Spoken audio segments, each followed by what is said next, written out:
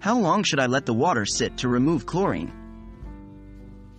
Hello there. Today we're going to talk about a simple yet important question. How long should I let the water sit to remove chlorine?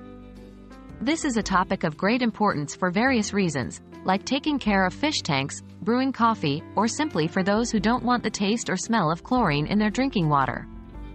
Let's delve right into it. The process we'll talk about is natural dechlorination by letting the water sit.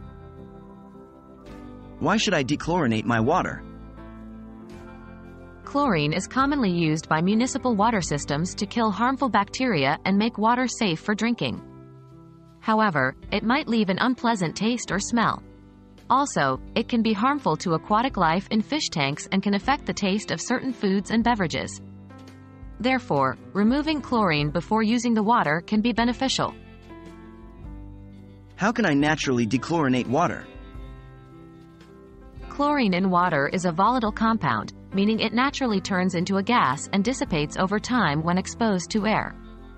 The simplest and most common method of removing chlorine without any chemicals is to let the water stand undisturbed in an open container. How long does it take to dechlorinate water naturally? This is the crux of our discussion today. The amount of time you need to let the water sit to remove chlorine depends on various factors such as the surface area of the water exposed to air, temperature, and the initial concentration of chlorine. However, as a general rule, letting the water sit for about 24 to 48 hours should be enough to allow the chlorine to dissipate from the water. To speed up this process, using a wide and shallow container to increase the exposed surface area or aerating the water can be helpful. Remember, this method is effective for removing chlorine, but it won't remove chloramine, a compound that some water facilities use instead of chlorine, which is much more stable and doesn't dissipate easily. That's about it for today's topic.